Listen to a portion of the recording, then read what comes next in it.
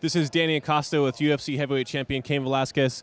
Cain, big fight, UFC on Fox. As the fight approaches and it gets closer, do you carry your family, your team, and all those things more intensely, or do you block them out completely to try and stay focused on the fight? Just stay focused on the fight. I always have my family with me, my team around me, but we're pretty focused on the fight. That's pretty much the only thing in my head right now is the fight.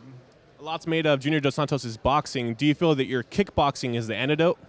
I think so. I think on the feet we're gonna have to use a lot of kickboxing. I think his boxing is really good, and that's definitely his strong point in his fight. So we got to use on the feet. We got to use a lot of kickboxing. It's been over a year since you've been in the cage. How hungry are you to be back in?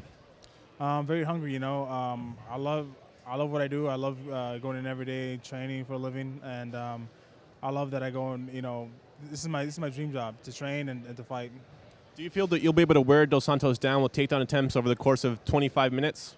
I think so. I think somebody who's not comfortable in the wrestling, that definitely does tire you out. To wrestle if you're not used to it. Is this the toughest opponent you've ever faced? I think so. I think the type of guys that he's beaten and just the way that he's beaten them, he definitely is one of the toughest guys out there, and definitely my strongest opponent. Are you looking to make a statement with this fight? Do you want people to say that Cain Velasquez isn't just the best heavyweight in the world, but he's the best fighter in the world? Just going out there for the win, I know what he has. I know what we have to do out there. So, sticking with the game plan. UFC heavyweight champion Cain Velasquez.